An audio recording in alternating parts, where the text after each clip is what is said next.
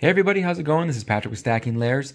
Today's video I'm going to go over how to set up CANbus on the Bigtreetech Manta M8P using a CB1 so we can utilize the CANbus outputs that the version 1.1 implemented to hook up extra CANbus devices like this, the EBB42.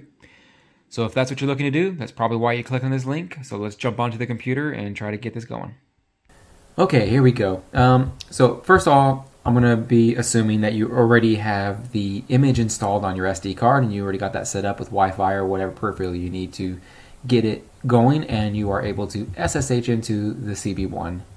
So I am starting from that point. If you haven't been able to do that, you can drop a comment down below and maybe I can try to help you out. The Bigtreetech, the GitHub that they have for the CB1 is pretty straightforward, and I haven't had a problem getting it working, so should be easy to do. So the next step would be we're going to need to get CanBoot. Now this is not a requirement, but I do recommend using CanBoot. What CanBoot is a bootloader that gets put onto the EBB. You can install it onto the Manta also, but I feel that's kind of not necessary since the CB1 is directly on the board, and we can use some commands to flash without having to do too much. You do have to press some buttons to get it into a certain mode, but other than that, there's not a lot to be doing. But with the little EBB board, since it'll be kind of wired up and inside of a hot end or whatever, it's probably easier to use CanBoot, and that gives you the option of flashing new firmware stuff without having to press any buttons. So since they can be a little bit difficult to get to, it's better to just use CanBoot. That's my opinion. So that's what we're going to start with. We're going to install CanBoot, set that up, and install it onto the EBB using another program, which I have my little cheat sheet here, so I try not to lose track and make a 10-hour video here. But we use the STM32 CAN programmer, Cube programmer. This is a program designed for actually flashing firmware or bootloaders or whatnot to the STM chips. So this is official from ST. So yeah, you'll have to download that program, get it installed if you don't already have that.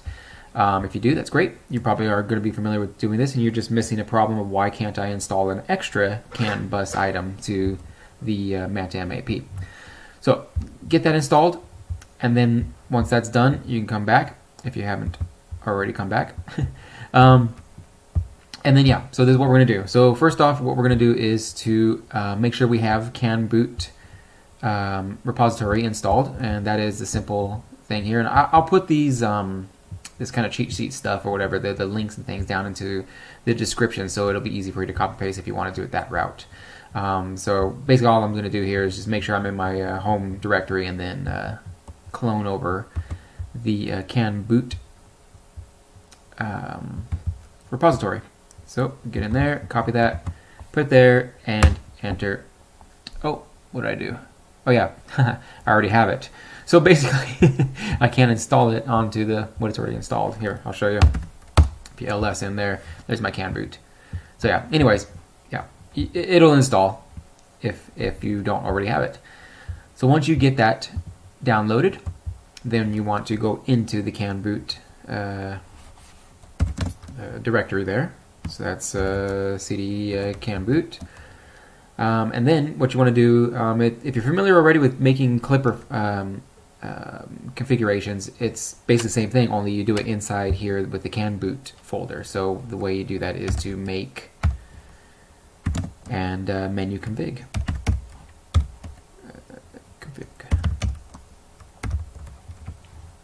And it's going to look, again, if you're familiar with the Klipper setup, you're going to see this. It's going to look just like the same, make menu config, pretty much is with everything.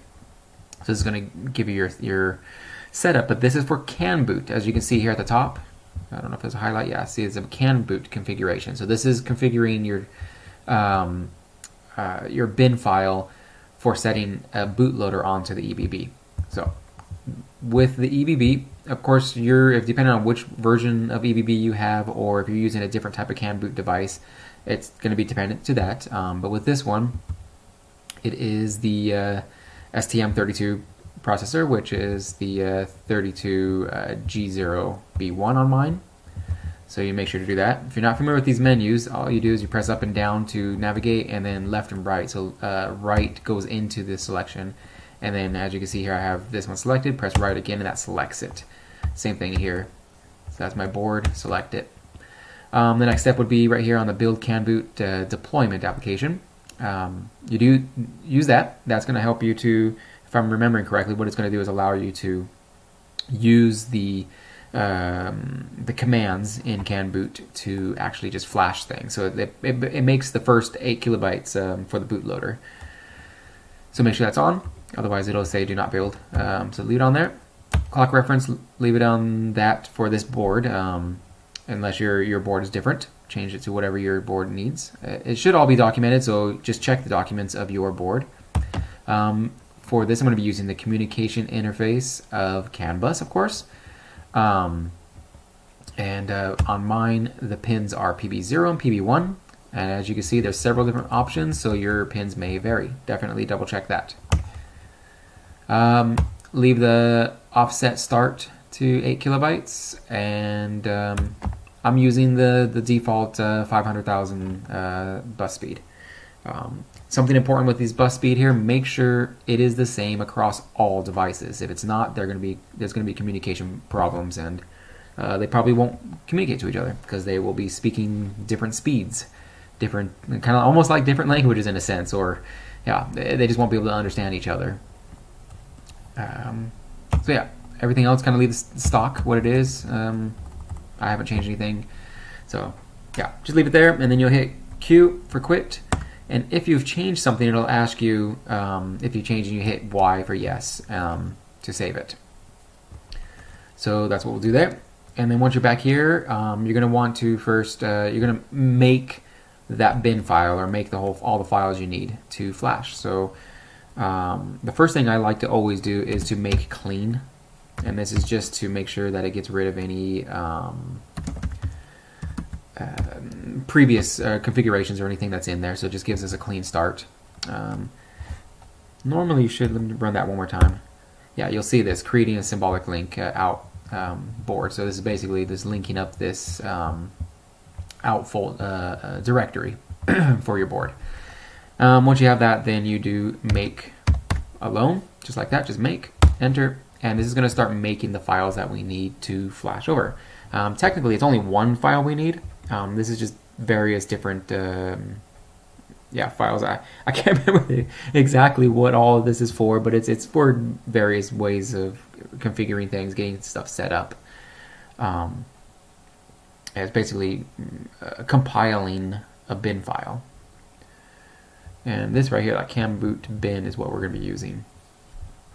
So now it's done here. Once you get back to your prompt there, you're ready to go. So this is the file that we need, CanBoot.bin, but we need to extract that from the CB1 now. There's tons of different ways of doing it. If you already know how to use, like for instance, CP or whatever to get copy right out of this, you can do that. You can use command prompt. You can use all sorts of different various things. I like to use Win SCP just because it's easy. So I'll use that. And then the way you use it, let's see, I think that's the wrong IP address. Let's do a new one. Let's see, 192.168. Now, of course, your IP is going to be different. These are your just local IPs.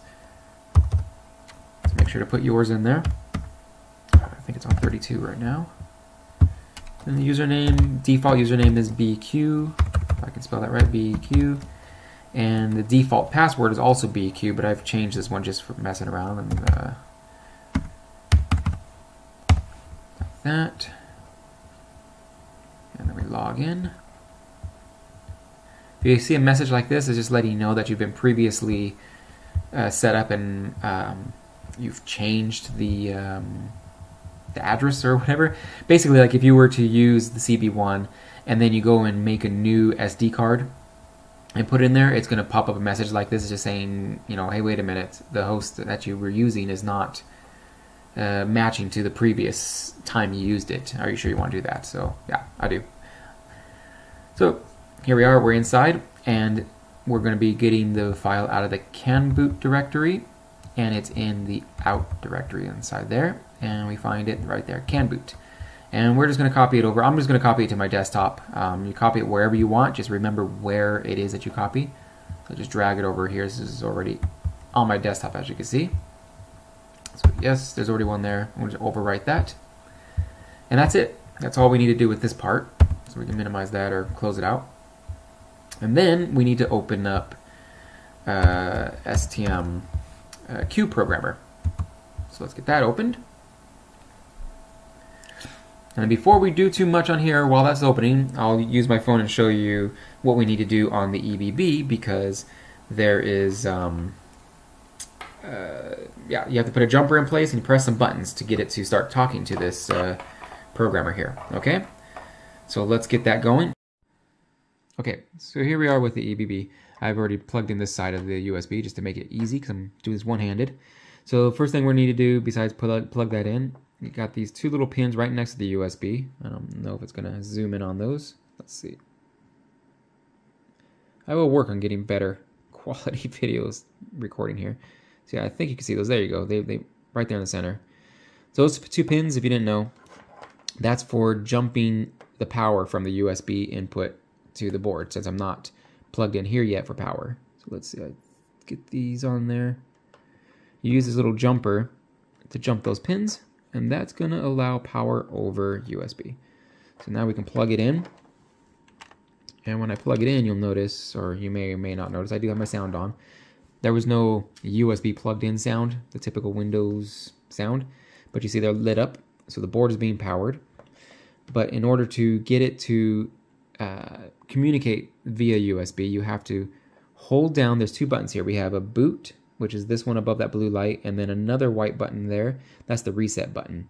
So we have to hold down that button up there, the boot button, and while you continue to hold that, you tap the reset button. And you should hear the USB connect, and then once you hear that sound that it's connected, you can let go of the boot button. So let's see if I can do this with my fingers here in the way. So we're going to hold down that button and then tap the reset. And if you were able to hear that, the USB connected. So now it's in what's called DFU mode, and that's allowing the computer to talk to the chip. So we'll get back to the computer and show you how to continue. Okay, so now we are here back at the computer, and with the Q programmer opened. Why is this? Let's get this. There we go. So what we first have to do is connect, and as you can see right now, it's saying no DFU detected. First part in this blue area, make sure it does say USB and that it's not on any of these other things. We want to connect USB, and then you hit over here the refresh, and it should automatically connect. So it's on USB 1 and it has the serial number of that device, so it should connect. If it doesn't, maybe you can look to see if you have any other devices plugged in and unplug them. Just have the EBB plug in.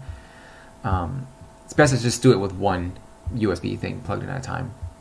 Anyways, once you get that in there, then you hit the green button here, connect, and it should show you something in this box. Now, I've already gone and done the CanBoot on this device. I'm going to do it again anyway, just to show you, but what your readout is here, it may vary than what this is. So anyways, it'll be something. It could be all Fs if it's a blank chip. It could be just a bunch of Fs and then like some weird Ys over here. Which I suppose I could show you in a minute here. But yeah, as long as you see it connected and you see, now you have it says disconnect over there at the green, then you're good. And what we're going to do next is go down to the second tab here. This is going to be your erasing and programming field. The first thing we're going to do, which may sound scary, but it's good to do, is a full chip erase. This is going to erase anything off or everything off of your little STM chip down there on the MCU that you're going to be programming. So you do the full erase. It's going to ask you, are you sure? Yes, just do it. And it's letting you know that it could, it won't be able to do anything that's flash protected, which I don't think is an issue on this one anyways. So yeah, now that's erased, and I'll show you. Now you can see here how it's all F's and Y's. That means it's a blank chip. It's waiting. There's nothing on anything here, so that's good. So yeah, back in that tab. So up here is the file path. This is what we're going to be flashing. I already have it as my my CanBoot.bin from the desktop. Otherwise, you browse to wherever you save that folder. Leave everything else the same. Just make sure to verify programming, all that good stuff. We don't need to worry about changing much here. And all you do is come right here to start programming, and voila, that's it. It happens that fast. It's a very tiny file, so it just happens in a split second. If it starts hanging up, if it's taking a long time, you're here sitting several seconds or even a minute, something's not right. You probably picked the wrong, double check that you picked the right file or something. Make sure that the connection is good, but you should get a verified success like you saw within a split second. And let you know, click OK, downloads complete, OK. All is good. You can verify just by coming back here and, where was that? I think if you come into read, yep, and then it'll read the chip again, and there it is. So now you can see everything's back on there. And that's it. That's good. Now we got CanBoot on there, which is basically, it's already now a CANbus system. It will send and read for CANbus. But we're going to do a little bit more. But first, before we do more with the EBB, we need to get CanBoot set up on, or sorry, not CanBoot, but CANbus set up on the Manta M8P. So let's do that now. Let's close this. I'm going to disconnect. If you tap the reset button on the EBB, that will disconnect it. So as you can see there, probably would have been a good idea to hit disconnect first. I do recommend hit disconnect first before disconnecting. I probably should not have done that, but it's fine. Yeah, we don't need that anymore. If I run into problems, then you'll know that's why, because I didn't hit disconnect, but I don't think it's not reading anything, so it should be fine. But now that's disconnected, and now we're going to jump back out of, because right now we're still in the CanBoot thing, and we're going to jump out of that. So just hit CD, and you're back into your root directory. As you can see, if you hit ls, that'll list everything in there. We're back in here. But now we want to do a klipper config, and we're going to make the klipper config for the M8P. So what you do is CD into klipper, and then you do your menu config. Did I do it this way? No, menu. I did. Menu config. There's a little tip if you didn't know, if you hit tab while you're typing these things out, if it's something you've already typed out, or if it's like a file or a directory that's already in that where you are, it'll auto-populate most of the time. So you can hit tab, like if you do the first 3 letters and hit tab, it'll finish it out for you. There's a little tip. So anyways, we're here in the klipper. Now you can see we're doing a klipper firmware configuration, no longer CanBoot. And for the Manta M8P to communicate to the CB1, or sorry, to the CB1 to the Manta M8P, I guess both ways, you have to first set it up as a CanBoot bridge. So we're gonna do that. Luckily, with these two boards, the M8P and the EBB, they have the same STM32G0B1 chip, so that's nice. But yeah, anyways, we're going to be doing that. We're going to set the bootloader. Do we set the bootloader on this one? I think we do. Let's see if I put that on there. Yeah, we did put the bootloader on that one. Bootloader offset. So put that on there. Same crystal. And then what we're doing here is all the way down at the bottom, we're using the USB to CANbus bridge. This is going to allow, kind of like when you do the, if you've seen the USB to CAN extra little items that you either have like a hat you put on top of the Raspberry Pi or the CB1, or where you plug into the USB and then hook your CAN devices to those. It's kind of like the same thing, only it's built in because the CB1 is built onto the board. So it's, yeah, it's designed already built in, which is kind of nice. So you make sure to do that first, because if you don't set up the USB to CAN part here and just do a CANbus interface, then it's not going to communicate. The next thing is going to be on here. We have to set our pins, and for this one that we have, the Manta M8P version 1.1 uses pins, CANbus pins on PD12 and PD13. So set that up. Again, I have the 500,000 CANbus speed, because that's what I used with the other one. And I believe if you use the stock the CB1 image when you first built your image, then that's going to be the default speed anyway, so that makes it easy too. So that's all we need to do there. You hit Q, and as you can see, this is what I was talking about. If you have a new setup, it'll ask you if you want to save it or not. So yes, save that out.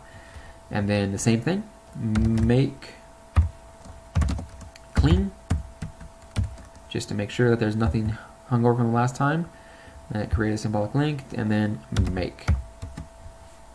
And this will make the Klipper firmware to put onto the Manta M8P.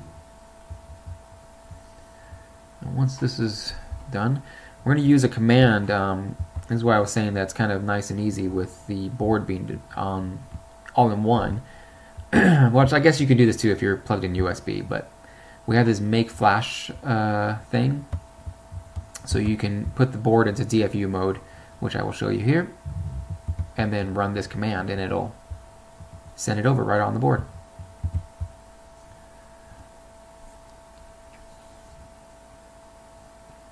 So it's almost done.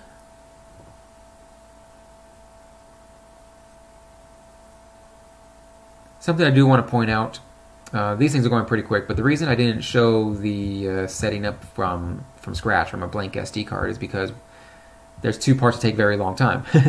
The first one obviously is burning your image, so you can use Raspberry Pi Imager or Balena Etcher, get that installed. But then the very first thing to do before you go through any of this is to run the apt get update and upgrade.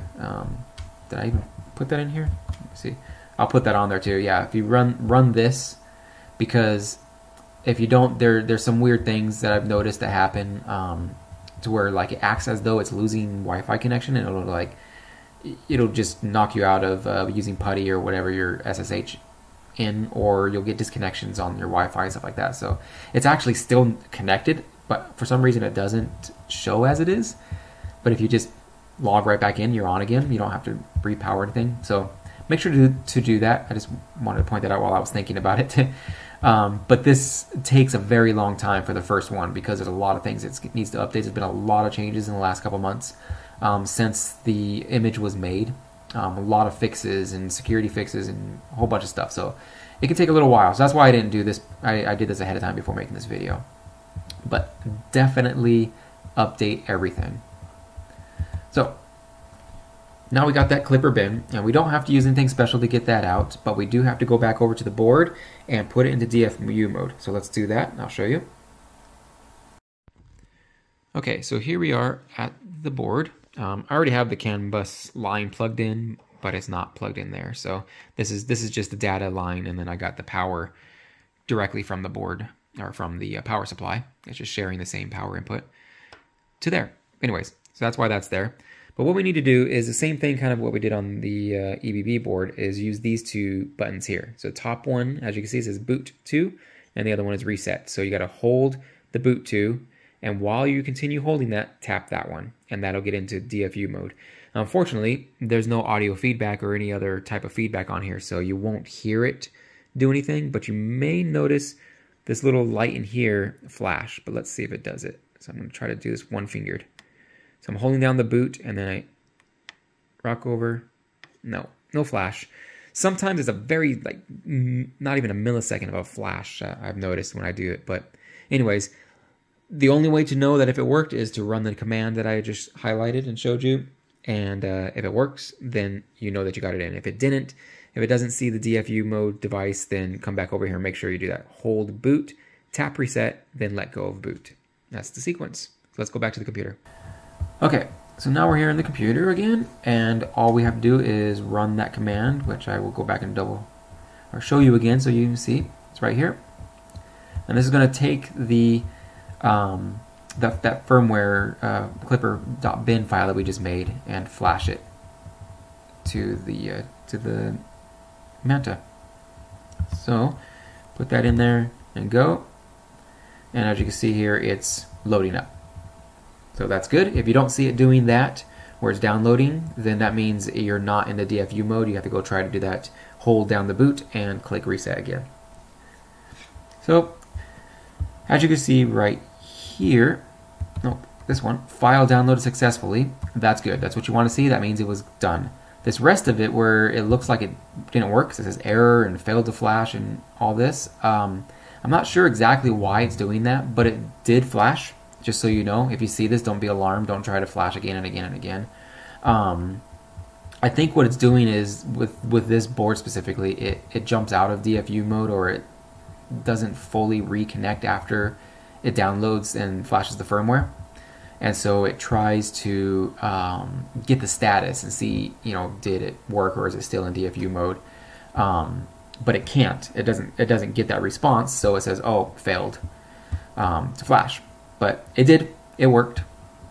And you'll know because what you can do now is check it.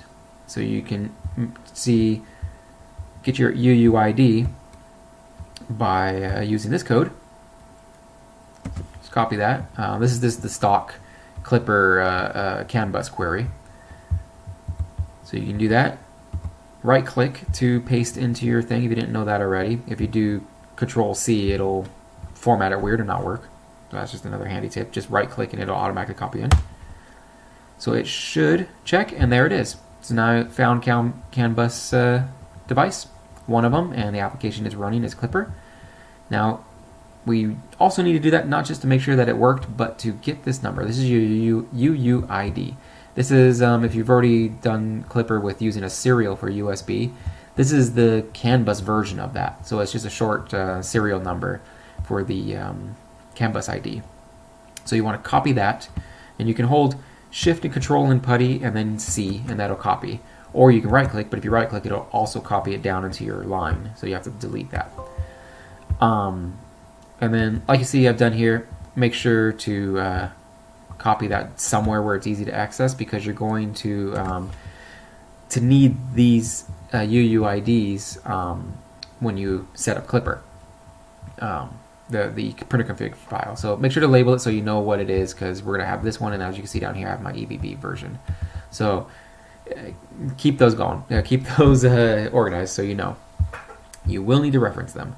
So anyways, now we have the board running in CANbus, and it's communicating. So if you were to go into Klipper and set it up, which do not do, I do have to point that out, do not do any Klipper setup yet until you have both boards, or all boards, whatever boards you want to be set up with CANbus. Get them all set up before you set up Klipper. There's a little weird quirk that if you set up, for instance, if I go right now and set up the M8P, before I set up a the CANbus on this guy, the EBB, then for whatever reason it won't show me any more CANbus devices that I set up that are new, because now Klipper takes over. I think what's going on is Klipper starts, the service starts, and then it attaches to CAN0, which is the CANbus service or whatever in the background, and so it kind of like locks it up because it's using it, and so you can no longer connect to it. So you have to shut down the services or disconnect the Klipper printer config file to stop it from doing that. So I recommend don't set up Klipper yet until you have all of the UUIDs for your devices you're setting up. So now we're going to do the EBB, and it's a very similar thing. First we have to make another Klipper configuration for that. So let's get back into PuTTY, and we can do another make menu config. No. There. And then this one, it's the same chip, so again, very easy. But we do not have this communication interface. The EBB that I have uses, what was it again? PB0, PB1 for communication interface. Where did I write that? I'm just gonna make sure, double check I did that right again. Yeah, PB0, PB1 is what I use for mine. Again, don't use these if it's not the exact same board. They have different pins, so double check your board specifications. So there it is for that, and again that 500,000 speed to match everybody else, and they quit, yes, and then make clean, and run that one more time just to make sure. There we go. I like to see that it says the created symbolic link, because it's just probably not necessary, but it gives me a confirmation that it did it. And now we do the make. And again, let's take a little bit. And this is where we're going to use CanBoot to flash this firmware to the EBB. So like you saw with what we did with using QProgrammer, we had to press the buttons to get into that mode. We no longer need to do that, and that's what the CanBoot is so nice, or what's so nice about having CanBoot installed as a bootloader, because now we can just use a command on here, which you'll see in a second. A few seconds. Yeah, and then it just makes updating so much easier.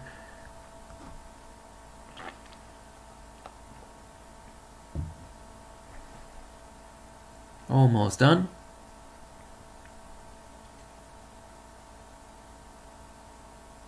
There we go.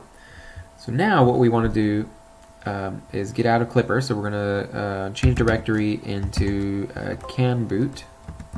No, can I not do it this way? No. Go this way. CD CanBoot. There we go. So now we're in our CanBoot directory. But before we go any further on here, actually, that was kind of dumb because I need to power down the device. I recommend powering down before you plug in your EBB or any other CANbus device. Make sure that you power down before plugging in, because hot plugging on some of these things can cause issues. So you remove the USB cord, you remove the little jumper cable, and get CANbus, or get your CAN line plugged in to power everything up. So I'm going to do that, and I'll be right back. One thing I wanted to point out: make sure to do a shutdown before powering off, always. Yeah, maybe some people don't do that and they never have problems, but shut down your host computer before powering off. It just reduces the chance of corrupting any of your directories in your system file. So I'm gonna here I am with this. It was shut down now, so it doesn't count down, because if you don't just do shut down, it could do like a countdown after so many minutes. So sudo shutdown now, and then you can power off. Okay, here we are back in the CB1 SSH back in. So now we're going to get into CanBoot folder directory, and then we're going to flash over using let's see, we're going to be using where did I put that? There we go. This right here. So we have this little script that it's going to run, and this is built in. This isn't anything you have to do except for just copy this line here, and this is all actually put in the CanBoot GitHub repository. So you got all the instructions there. I'm just doing this so you can see it nice and easy. So let's copy that. I'm not copying that last part, your UUID, because that's the UUID that we're going to be copying from the EBB. And actually, yeah, how did you get that, right? I forgot to show you that part. So you're going to want to first get your UUID. So you use this command, or you can use the Klipper one. Either one works. You use your CanBoot. Since I'm already in the folder, I'm just going to use that. This is going to get you, or check for that you have connected your EBB properly using CanBoot. It's going to reset everything, and as you can see now we have two CanBoot devices, or sorry, two CANbus devices. One of them is Klipper, so that's your Klipper board that you've already made. If you remember, we had the first one was just CanBoot. So this is going to be your EBB. And this is why I tell you it's important to write down your devices, your UUID, because after we get Klipper on here, they're going to look identical except for these numbers, and there's no real identification to tell you what is what. So if you have a bunch of them, say if you do 3 or 4 different devices here, and they all say application Klipper, you're not going to know who's who, so you're not going to be able to say, okay, now boot this UUID. So yeah, that's why I say definitely write them down, make a list so you don't get lost. So we're gonna copy that one since it's obvious, it's the CanBoot device. We have not put Klipper on it yet. Now we can come down and use this code here.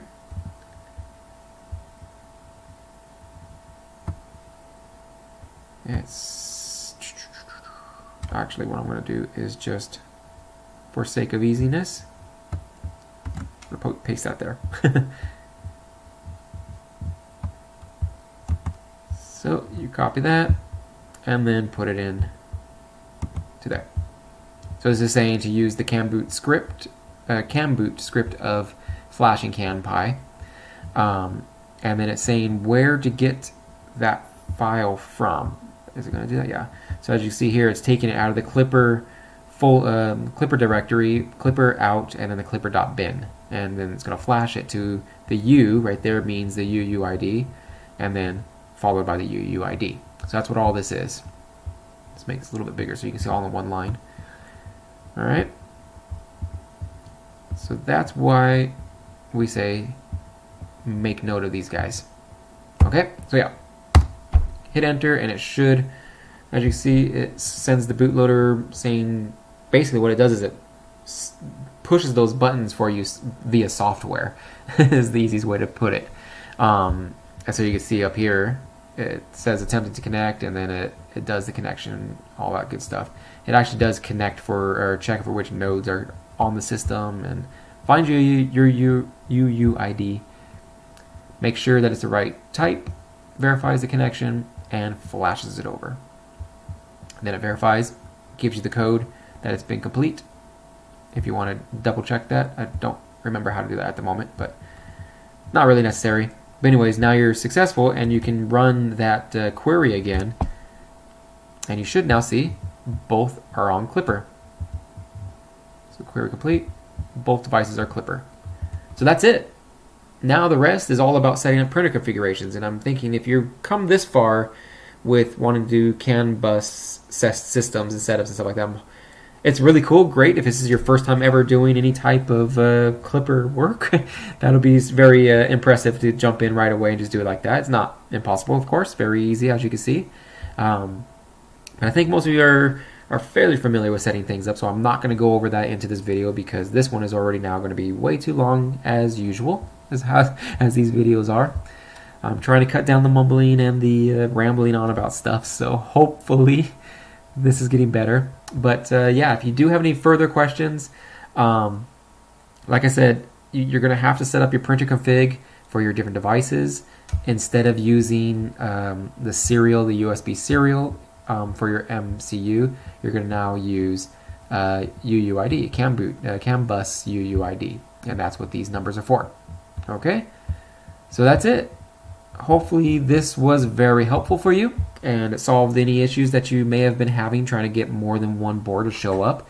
I know my main reason for making this video is I've seen quite a bit of people having issues with that, where they can get the Manta or some of the other boards reading and showing a UUID, but then after that there is no more.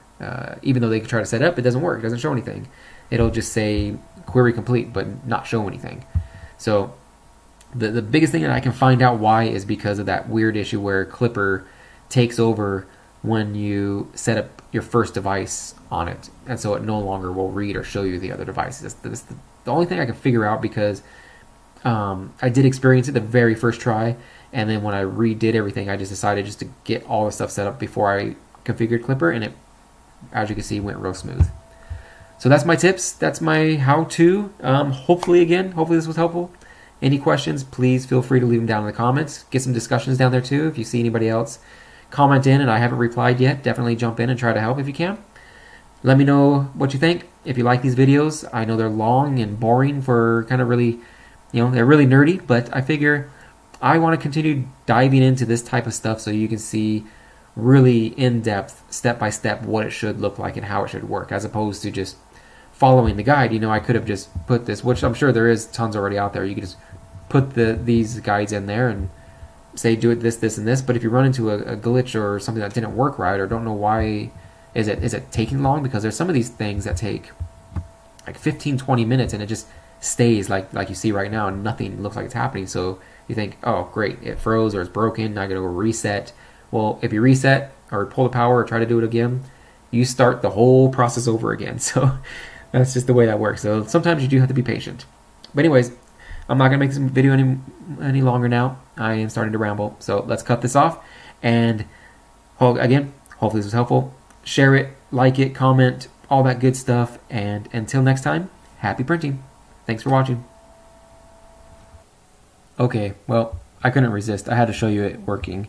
So you see, I configured Klipper now with those things, and here we are. We got the CB1, we got the EBB, and the M8P. All three boards are there communicating. We'll get into the machine, and you can see them more in depth. So there we are.